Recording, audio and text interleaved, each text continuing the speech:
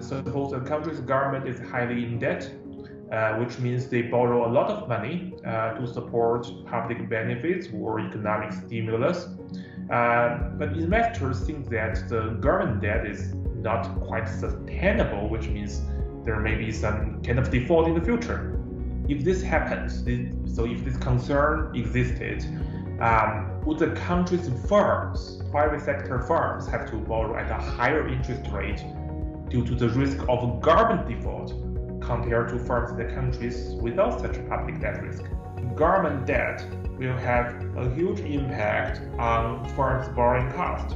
And if you happen to locate in a country with high government debt, and it would be much more difficult for firms to borrow, and you have to borrow at a higher cost.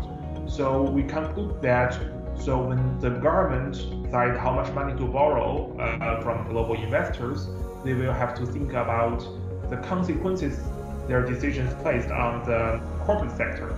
If they borrow too much, their firms will have a difficult time later, which will lower their growth potential.